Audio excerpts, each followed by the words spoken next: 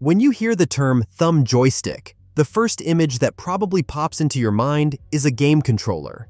While thumb joysticks are definitely common in gaming, in the world of DIY electronics, they open up a whole universe of exciting possibilities. You might use one to control the movements of a robot or rover you've built, allowing it to move forward, backward, or turn with intuitive thumb movements. Or perhaps you'd like to create a system for smoothly controlling camera movements. Let's explore how these joystick modules actually work and how you can connect them to an Arduino. So without wasting any time, let's get started. At the heart of how this joystick works are two 5K potentiometers.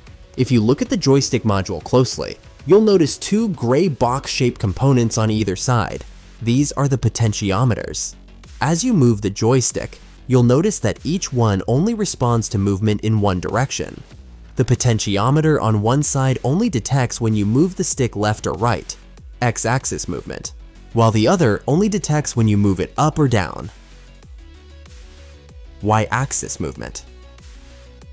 These potentiometers are connected to the joystick through a mechanical system called a gimbal mechanism, which we will discuss a bit later. This clever arrangement ensures that when you move the joystick diagonally, it properly separates that movement into the correct amounts of horizontal and vertical signals. Momentary push-button switch. This joystick has a built-in push-button switch, activated by pressing the knob. A small lever inside ensures the switch works no matter the joystick's position. So, you can move it in any direction and still click it. Now, let's dive deeper into how the thumb joystick module works. How does the thumb joystick module work? It's really fascinating how a joystick can accurately convert even tiny movements of your fingertips into electrical signals that a computer or microcontroller can understand. This precision comes from the joystick's clever design, which uses two potentiometers and something called a gimbal mechanism. Gimbal mechanism. The gimbal mechanism is what allows the joystick to move smoothly in multiple directions. When you move the joystick, the thumb handle moves a thin rod that sits between two rotatable slotted shafts.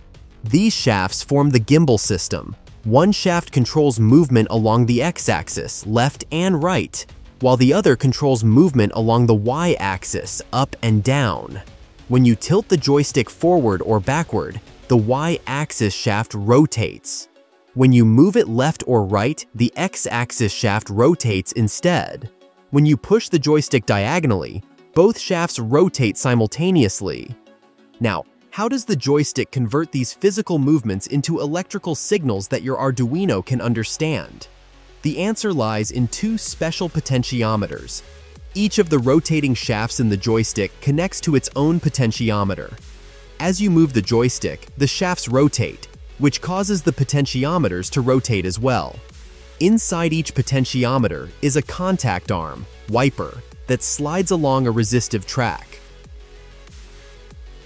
When the joystick moves all the way in one direction, this contact arm moves to one end of the track.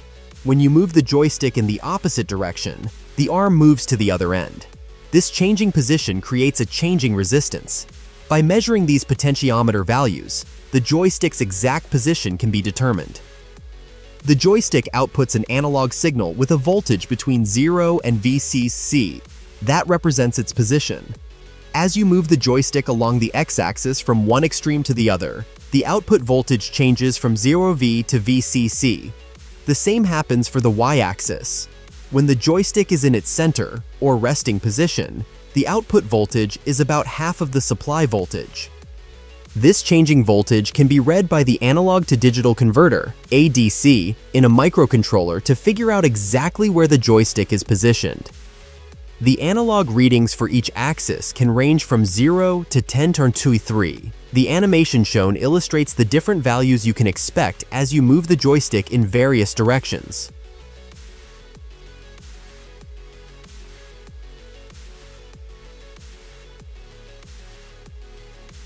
Thumb joystick module, pinout.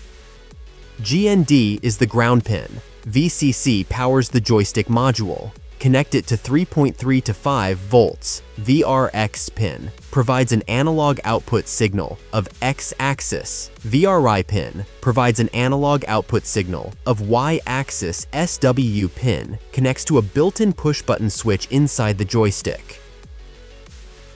Wiring a thumb joystick module to an Arduino. Here's a quick reference table showing all the pin connections.